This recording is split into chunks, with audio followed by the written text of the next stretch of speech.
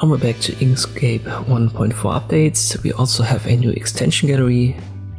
It's up here at the top. And you will find all of these extensions in there.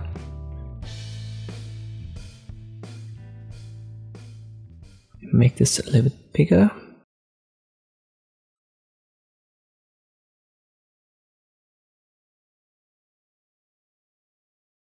And if I, for example, create, let's say, two rectangles here, and I give them different colors, I only have to select them, and then I can directly click on these thumbnails for the extensions, and then run them down here. Some of them are one-click options. You can see that here darker, for example, and less light.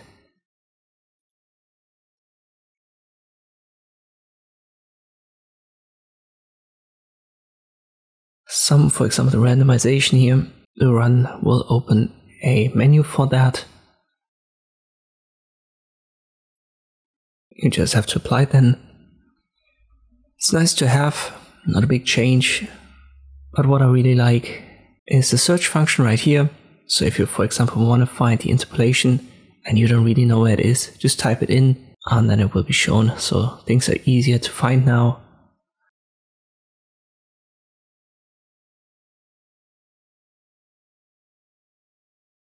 Oh, I have to change this from object to path first, and now I interpolate it. So I don't think it's as helpful as the new filter gallery, but the search function is definitely helpful, especially when you watch older videos and they've rearranged something in the menu.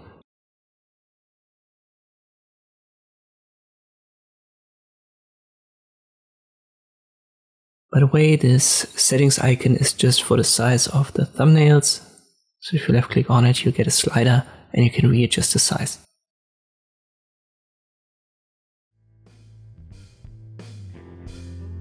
I hope this video was helpful. Thank you for watching, and I'll see you next time.